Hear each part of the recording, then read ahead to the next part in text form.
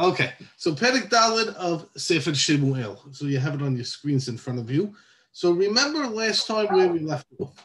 We said this story is going to begin our development of getting rid of the old in order to bring in the new.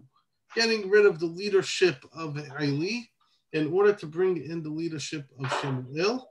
And we'll point out through this Perek something important that's going to happen because of the fact that we're going from a Kohen to a Navi, which I think is going to be very significant. Okay, so we saw in Pasuk Aleph, we actually saw this last time. V'hi davar Shemuel l'chol Yisrael v'yitzei Yisrael likrat Pelishtim l'milchama. So we said, don't read it the way I just read it. It's not Shemuel telling Am Yisrael to go to the Pelishtim to the war, but rather v'hi davar Shemuel l'chol Yisrael. That's our title. Pause right there. This is the fulfillment of the words of Shemuel to all of Am Yisrael. And how is it going to happen? Okay, we're going to see. So it's out, by the way, Vayitze Israel is our first thing. Kat Pelishtim le'milchama, v'yahanu al Ibn Ha'ezid, u'Pelishtim hanu be'afik. Okay, so we have a battlefield. We have a battlefield ready. If anyone ever takes these trips, and the screen share is not on. No, the screen share is on. We should be good. If anyone ever takes these trips to Israel, you could kind of get the sense of the milhama. Watch what's happening here in this map. So I hope the screen share is working because it's actually a nice map. It gives us the understanding of what's happening. We have the Pelishtim, who we're familiar with for a long time from the stories of Avraham Avinu. What the Pelishtim are doing, and it's important to see what's happening during the time, end of the Shoftim period, into the time of Shemuel, throughout the book of Shemuel, the Pelishtim are the major enemy of Am Yisrael, as opposed to the beginning of Sefer Shoftim, where most of their enemies are Ammon, Moab, Aram, Kushan, Rishatayim of Aran Naharaim. Midian is involved in the story of Gideon, right? Most of the enemies of foreign countries invading. Israel is so weak at this point in time that it can't keep control over its own country. So what's happening is these Pelishtim on the coast are slowly, who come probably from these Greek islands, Kaftorim hayotzim kaftor hishmidum veyeshevu tahtam, the Torah tells us. So they come from the Greek Isles. They come into the coast, and we have the famous Pelishtim cities on the coast: Gaza, Ashkelon, Ashdod. Right, these are the famous Pelishtim cities. The other two big cities are Ekron, right where I'm rolling my mouse. I'm not sure if you could see it. Ekron, which is more inwards, and Gat, also more inwards.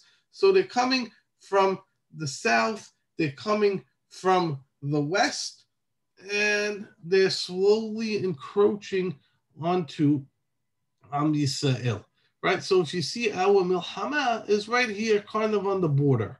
Afik, Ibn Ha'ezid, which is going to be where the place of the wars. And just so you get the sense of the map, here, literally, this is really the heart of Israel, right? It leaves out most of the north. You have Yehudah, who suffers tremendously from the Pelishtim, and Ephraim and Menashe, who are fighting them as well. Okay, so that's the basic idea. We saw them in the book of Shoftim, not us together, but Am Yisrael in the book of Shoftim during the time of Shimshon. So they're definitely very, for Am Yisrael's sake, they're definitely very powerful, and they only have one way to go. They can only capture, if they want to expand, they have to expand into Israel. Keep in mind, Egypt, Gaza, right here is the border today with Egypt, and they're not going and capturing the Egyptian empire. So this is where they are. They're going to be a thorn in the side of Am Yisrael, but at this throughout history. But at this point in time, they're not just a thorn; they're existential threat to Am Yisrael. Right? I hope I'm conveying that idea properly. Right? The Philistine are really threatening Am Yisrael, and they could really cause them serious damage. And therefore, Am Yisrael, when they're dealing with the Pilishtim, they're going to be very nervous. So now let's get rid of our very nice map, right? Hopefully, I think that helps, show you a little bit. And let's get back to our text, right? But today they go on these tours and they take you to these places. Is it exact place? I don't know, but that's where they take us to. Okay. Where is Shiloh? So Shiloh is, so go back to the map here. If you can see, Shiloh is right here. So if the Philistines win the war, they could really go a direct line, and keep in mind that Israel is not so wide, and they just walk into Shiloh.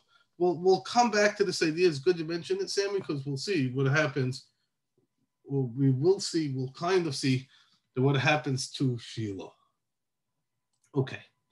So, ויערכו פלישתים לקראת ישראל, ותיטושם מלחמה, וינגף ישראל לפני פלישתים, ויקום במערכה בשדה כ4,000 איש. 4,000 people die on the first day of the battle.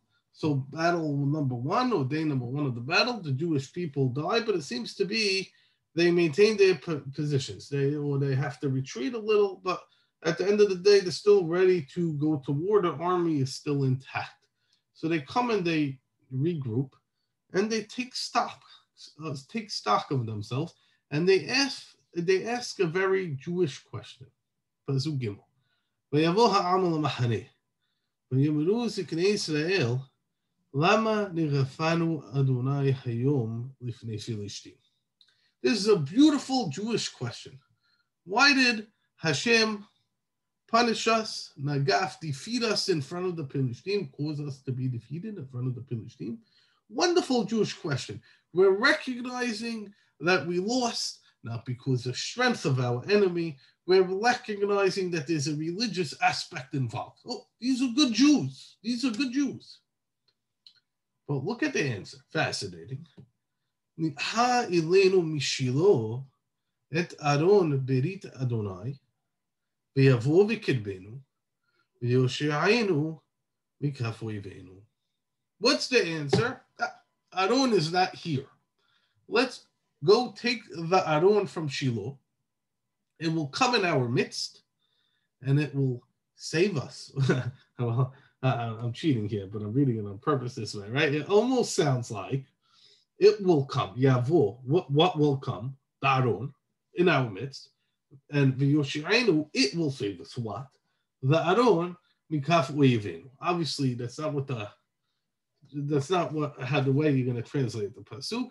You're going to read it like this: the Aaron Brit Hashem will come in our midst, and then Hashem will bring the Aaron. Then Hashem, Yavu b'kibenu, Hashem, whose presence is upon the Aaron, and then Hashem will save us from our enemies, right? Because they realize Hashem caused them to be defeated. Hashem caused them to win the war. But why am I reading it that way? Because Rabbi, excuse me. Yeah. Don't we have to understand the opening phrase as implying that Shemuel directed them to go to war? No. So we already said we brought the commentary of Rashid that it doesn't seem to be that way. There are other commentaries that do agree to what you're saying, but again, it's odd. Because then you would expect a fallout from Shemuel. He's not involved here. Where is he? Where is he in Pasuk Gimel? But then what's the point? Then what's the point of that insertion? What do I need it for? What did he tell them? No, because this is the fulfillment of the Vad Shemuel of how it's going to play out that Eli and Chofni and Pinchas are going to die. His prophecy, the only one prophecy that we know he made, right? This is how it's going to get fulfilled. We said it's an opening title. Okay. So now, right? Why am I saying it this way? That it almost sounds like they're talking about the Aaron as opposed to God. Obviously, they're talking about God, but it sounds like they're talking about the Aaron. Why? Because what are they saying? Hashem is angry at us, or Hashem is causing us to be defeated. So what do we need to do? We need to bring him. Oh, if he comes, we're automatically going to be okay. What are you talking about? This is not the Jewish answer to why you lose. We know what the Jewish answer to why we lose a war is. The Jewish answer is because We need to do teshuvah. V'shavta ad Adonai Elohecha v'shamata b'kolo. We were worshiping avodah zarah. We weren't honest in business, right? Either the ben adam l'havero or the ben adam l'makom. Normally, it's probably both. But whichever one it is, how do we get to? Oh, yeah, the Aron is not here. Okay, now keep that in mind. We're gonna see. I'm gonna tell you why they said it. We'll get to it why they said it. It'll be very tragic why they're saying this. But two, we have to ask the question because Hazal asked the question. What does this mean? So is this something new? Meaning, do you normally take that on to war and they forgot and they're like, oh, this is why we're losing because we didn't take that on to war, so let's get to that on. Is this a hidush that they're doing that to bring that on to war? What's the standard? What's not the standard? According to Hazal, the standard is that there were two Arons. This is Hazal's approach. One of the approaches is not everybody agrees. There's Mahlokin in Hazal, but one of the approaches are that the two Arons. What first Aron is the regular Aron was the Luchot. The second Aron has the Shivrei Luchot, the first set of Luchot that Moshe broke because of Het Egel. So what they do with it? What, they just left it there? It was written by God. It was, you're going to leave these things on the floor? No, so they put it in Aron, and they would bring that when they went to war. This time they're bringing the wrong Aron, they're bringing the real Aron to war, and that they're not supposed to do. So that's one approach of Hazal. I'm just going to say something, I'm not necessarily going to disagree, but I'll just explain to you something that I think is very powerful. We have here already a paradigm shift from what we normally have in Sefer Shoftim. What they normally do, maybe Yehoshua took the Shivrei Luchot to war, but you know who didn't? Anybody in Sefer Shoftim. Why not? Because they weren't fighting as Am Yisrael. You didn't have Am Yisrael going to war. You had tribe of Ephraim, or normally it was the tribe of Menashe, and then the tribe of Ephraim got mad at them twice in Sefer Shoftim. Why didn't you ask us to come to war? You have the tribe of Yehuda dealing with the Philistine pretty much on their own, and that's an interesting story with Shimshon. That Shimshon goes to Yehuda, and Yehuda tells him, let us give you over to the Philistine. And Shimshon agrees because the Philistine and Yehuda are constantly fighting and going back in their own conflicts. You have, in different wars, you have the different tribes going to war, but you never see this term, Yisrael, which, by the way, so to Teddy's point, it could actually be, maybe Shemuel got all of Am Yisrael to go to war. Again, I don't think so because he's too absent from the story, but it's interesting. It could have been how much of an existential threat to Am Yisrael that you had most of Am Yisrael actually coming to war. So they bring the Aron. You don't have them bring the Aron because you don't have Am Yisrael fighting. Yeah, I have Am Yisrael fighting. Okay, so now we could ask them to bring the Aron. So this is, I think, a fascinating, little twist on what was happening. You're asking what the norm. This whole thing is not the norm because they never fought as Yisrael. And we have to really, I think, read it as that's how much of a threat it was to Am Yisrael that all of a sudden you have so many of them coming together to fight as one, and the tribal division just disappears, which I think is fascinating because you're going to see even the Sefer Shemuel, even when we have kings, the tribes never fully disappear. So this is the first national war since the days of Yehoshua? Yeah. I mean, which is wild, right? It sounds wild. And we're talking about Shoftim period of about 400 years, potentially, right? Probably a little bit less. Shlomo builds the Beit HaMikdash 480 years after they leave Egypt. So I don't know, somewhere between 300, 400 years. And this is the first time we're seeing Yisrael since Yehoshua, correct? Which is crazy. I mean, which does lend, by the way, and I will tell you, it makes sense. Maybe, Shemuel really rallied them all together, but okay. It still bothers me. Where did he go in the story? That's why I prefer that she's an explanation, but okay, either way. Okay. So then they say, okay, bring the Aron. So they got, Vayishlach ha'am. Notice the Am. Whoever see the Am, right? Yisrael. Shiloh, Vayisum misham et Aron, Brit Adonai Sevaot, Shev HaKeruvim. I'll come back to that term in a second. V'sham shnei v'nei Eli. Aron berita Elohim hofni ufinahas. Right. So this is almost the second half of the pasuk. It's like, yeah, you bring the Aron, but you're also bringing who? You bring these two bnei Bilial. The Navi calls them hofni ufinahas. I mean, the Aron is with hofni ufinahas. It doesn't work that way. God, you can't put God with Hofni and Pinhas. These are they're two contradictory elements, right? God is saying these are bozai, the people who disgrace me. So how you really bring God on the shoulders of Hofni Pinhas, right? By the way, but if you get that sense, Vayis'u misham et Aron berit Hashem, notice Vayis'u meaning they carry. They don't bring it on the wagon; they're carrying it, right? Which seems to be they're carrying it the way it's supposed to, by the poles of the Aron. Okay. So what the first half of the pasuk, notice the title. It's a great title.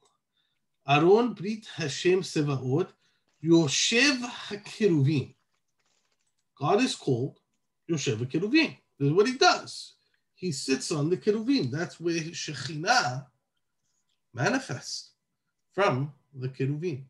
So that it's a very powerful pasuk here that gives us the insight into why you would think, yeah, I bring the Aron, I bring God, because God goes wherever the Aron goes. Now, there's a pasuk explicit in the Torah to this idea. By he ben Soah ha'Aron, by Yomen Moshe, what does he say? He doesn't say Kuma Aron, he says Kuma Hashem. Kuma Hashem. When the Aron travels, Hashem is traveling. Right? That's the pshat, by the way. They say Al pi Hashem yahanu Al pi Hashem yisa'u, and yet the Aron was going. Aron berit Hashem nosei alifnehem. How? Because the Aron would go, and the Al pi Hashem, the Anan that was on top of the Aron would go with the Aron, and then they had to start traveling. Okay, but so this is a very thing. It's not like the mistake is so crazy that it has nothing to stand on. The Navi is granting to us that God is Yoshev HaKeruvim, but at the same time pointing out Shnei B'nei Eli are there, and he even makes sure to spell out their names, Hofni Pinhas, and these terrible people. So watch what happens. Vayhi kivu Aron Brit Adonai El Machaneh vayiriu Chol Yisrael Teruah Gedolah Vatehom Ha'aretz. So Am Yisrael gets so excited, and these used to be some of my favorite pesukim. Pasuk Vav Zayin Hed used to be some of my favorite pisukim in Tanakh. Then they stopped being my favorite pisukim because I'll tell you why. They hear the loud noise, the shouting, the excitement from the Jewish camp. So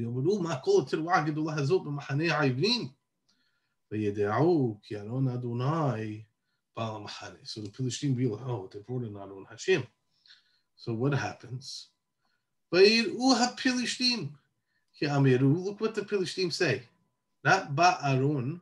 What did the Philistine say? These are the words. Ba Elohim El Hamachane. Notice, they're not going to call it Hashem. Yud Kei Vav Kei. They say, oh, Elohim came to the Machane. Vayomeru. Oilanu. Oh, no, now we're in trouble. Woe to us. Woe to us. This, they didn't have that on beforehand. Now the Elohim is in Mahane Yisrael. The God is fighting on their side. Oilanu miyatzilenu miyad ha'Elohim ha'adirim ha'ileh. Who's going to save us from the awesome God? Elohim ha'Elohim ha'makim et Mitzrayim v'chol makaba midbar. This is the God who smote the Egyptians. Haziku v'hayu la'anashim pilishtim penta'avdu la'ivrim asher avidu lachem yitem la'anashim v'nilhamtim. And then they say, okay, well, we have to fight. Okay, so strengthen yourself and let's go fight. And by the way, the pasuk is fascinating because it says, lest you be slaves, enslaved to the Jews, just like they were enslaved to you, meaning implying, and we'll see this later during the time of Shaul, situation is not just that the Philistines are angling for more land. They have control over Israel, and the Jewish people, how they work enslaved to them? They're paying them taxes. We'll see there's more to it as well, but at least over here, they're paying them taxes. They're literally subjugated to the Philistines. So, right, you read these Pesukim. I remember the first time, I think I was, 5th, 6th grade, when you're learning this Pasuk in school, You read these Pesukim and you're like, awesome. Okay, Hashem came and now he's going to come and now everything is going to, the Jewish people are going to win. And you think it really works. As when you're reading it for the first time, you think it's going to work. They got scared. They got excited, right? The morale of the battle completely shifts. And you think, okay, right, God came. Okay, so it has to work. 10, 11 years old. Well, if you have the luxury, this is your first time hearing the story, right? It should be obvious to you, right? Okay, yeah, this is good. And instead, we read the pasuk, Yod, v'yilhamu Philistine, v'yine'agef Yisrael, v'yenusu ishul ohalav. This time, they don't just lose, but they completely flee the battlefield. V'tehim makah gedula me'od. V'yipol Yisrael 30,000 ragli. Not 4,000, 30,000, 7.5 times more. Not only that, though, Notice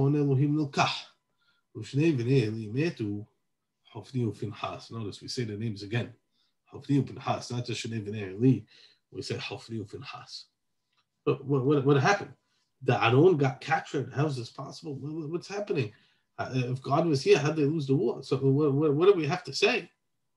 How is this possible? So when you realize what happened here, that this is not really very Jewish, because they're forgetting that they need to improve their actions. And instead, they bring two the Sha'im onto the battlefield to carry God's thing. And they're the people who bozai, who disgrace God. You realize that Judaism is not about relics. It's not about talismans. It's not about holy objects. They don't work automatically. It could even be taken. The Adon could be taken. And not only that, by the way I read it, why 30,000 people die, yeah, God is actively punishing Am Yisrael, by the way, but that's a separate story, right? 30,000 as opposed to 4,000, there's a makah coming. God is causing them to die, it seems to be. That's how angry Hashem is.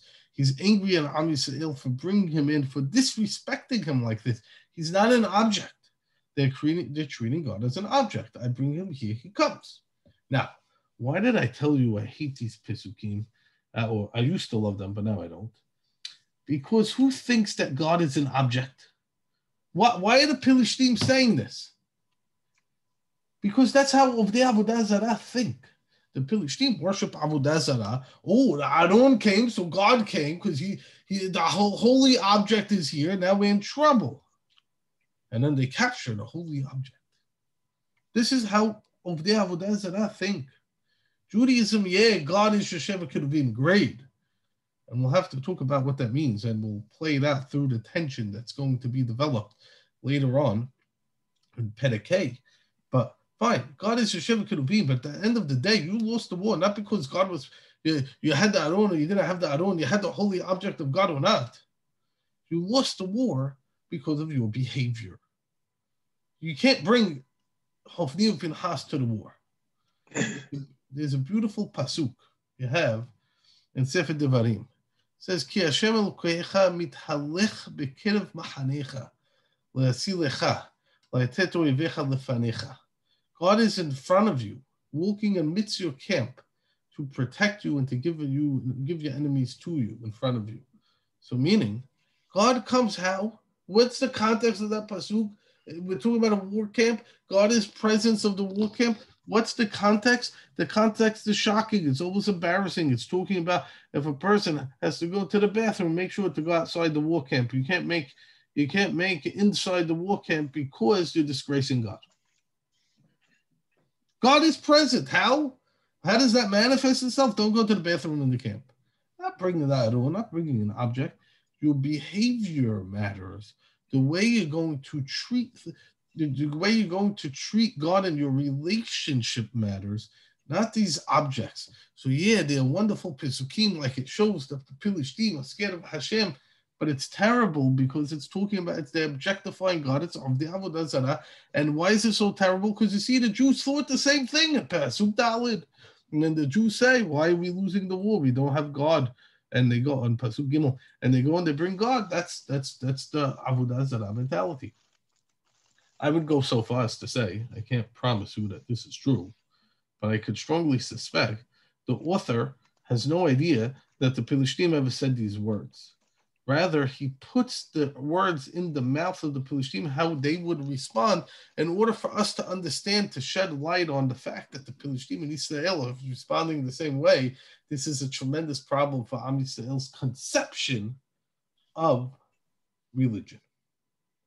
The fact that you think you're worshiping objects. But that's very easy to happen when your leader is a Kohen. So watch this. And now this brings us to the second half of the story, and then I'll explain what I mean when we finish. Pasuk Yud. Vayarosh ish Binyamin mehamaracha vayavo Shiloh vayom hahu. So he runs all the way back to Shiloh. He goes back on that same day, so you can get the sense of the distance. Umadav kiru'im, his clothing are ripped. Va'adama al rosho, because he's mourning, he has ashes, so he has the dirt on his head. Vayavo to Shiloh. V'hinei Eli Yoshev al kiseh yad derech misapeh. Eli is sitting on the chair watching what's happening. Ki hayali bo hared al aron ha'elohim. Notice those words. What Eli's all nervous. So Eli is sitting in anticipation from news. So he's sitting in derech mitzapeh, right? The scout outlook of Shiloh, because he wants to find out the news. What happened? Because Libo Hared al Aron HaElohim. We'll come back to this. So he's saying it in the city. He's passing the news in the city. And all of the city is in a tumult, hearing the news. Aron HaElohim got taken. וישמע עלי את כל הצעקה, ויאמר מה כל ההמון הזה, ואיש מיהר, ויבוא ויגיד לעלי. So Eli hears what's happening, so they send the guy to Eli. He goes to Eli to come to tell him the news. Keep in mind, the way the cities were built, probably the city is built on some form of slope, and the highest spot is where Eli is waiting for to hear the news, right? If he's on the scout outlook. Okay. So Eli, the Navi tells us, Eli ben 98 shana. Ve'inav kama, lo yachol lir'ot. Eli is 98 years old, he can't see, which we knew from earlier. Ve'yomer ha'ish el Eli. Anochi haba min ha'maracha, because you can't see, okay, I'm the guy who came. ואני מן המערכה נסתי, and I'm running from the war. היום, ויאמר, מה היה דבר בני? What happened? ויען המבשר ויאמר. This is what he says. Number one, נס ישראל לפני פלישתים. The Jews lost the war.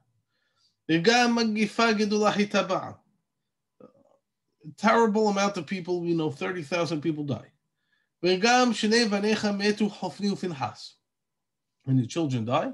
And lastly, Va'aron Elohim Nilkaha. The Aron was taken.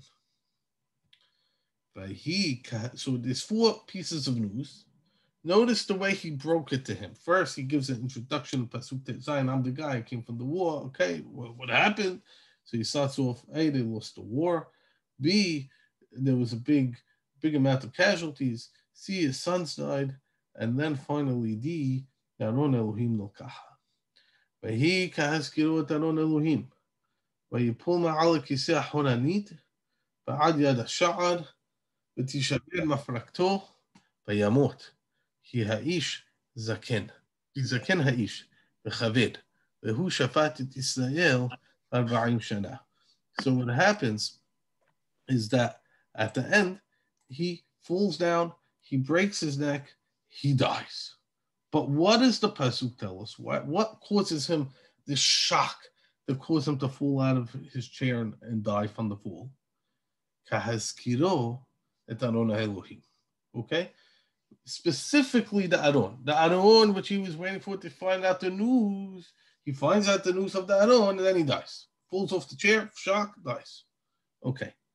Now, watch this. It's not just him. B'chalato eshet pinchas hara lalat.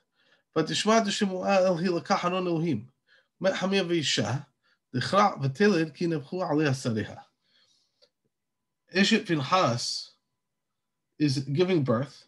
She hears that the Aron was taken, and that her father-in-law died, Hamiha, Ve'isha, and her husband, and she gives birth in a bad way, and she's dying, as she's dying, giving birth to the child. But to the Berna Hanitzavot Haleha Al Tireiki Ben Yalat, Lo Antav, Lo Shata Libah. Very similar to Rahel, Al Tidei, don't worry. As you die, Ki Ben Yalat, it's a boy. Somebody asked me by Rahel, why does it say that by Rahel? Don't worry, it's a boy. Don't fear, it's a boy. I don't think as opposed to a girl. No, you're dying for a girl as opposed to a boy. I don't think that that's what it means. Meaning, at least I think that they're trying to tell, don't worry, at least your child is coming out alive. You have a continuity. You didn't die in vain. That's I think the meaning of the term here, but I can't promise you. Vatikra la'na'ar ichavod. So what is she? She names the baby Ichavod. Lemor gala kavod miYisrael. El hilakach Aron ha'Elohim el Hamia v'Isha. The loss of kavod.